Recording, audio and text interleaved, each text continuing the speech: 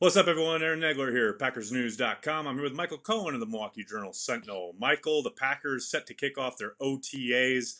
Uh, Obviously, a bunch of storylines to follow. I think one that not necessarily under the radar, but is probably not going to garner a lot of headlines, but is of utmost importance for the Packers coming off of last year, is who wins that backup quarterback spot. Clearly, they traded for Deshaun Kaiser. Brett Hundley is still there.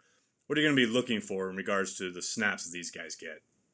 Yeah, the way that the reps are distributed, I think, is going to be very fascinating for a couple of reasons. One, because the idea of Kaiser and Hundley going head to head, I think, is very real and very legitimate thing. I would be surprised if both of those guys made the 53-man roster. And then the flip side of that is it sort of tells you what the coaches think of Kaiser and Hundley in terms of how quickly, if at all, those reps shift from Hundley more so over to Kaiser. Because for a team that drafted as many wide receivers as they did, and for a team that has as many corners on the roster, they need every single spot they can get. So unless both Hundley and Kaiser absolutely hit it out of the park, it feels like they're competing for one job next fall. Now, you mentioned the cornerbacks. They obviously drafted too early.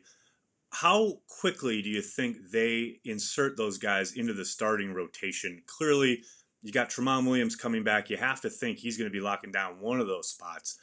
How soon do you see those guys hitting the field?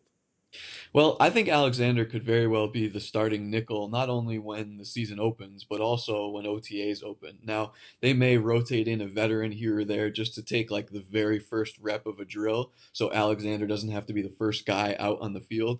But I think that he's got to be penciled in essentially as that starting nickel. I mean, the only other real option that they have at this point would be Quentin Rollins if he's recovered from his Achilles, which I don't think that's the case yet, or B, Lindsey Pipkins, who is very different body type wise from Jair Alexander. So I think that he has a chance, Alexander, that is, to come in and play almost immediately.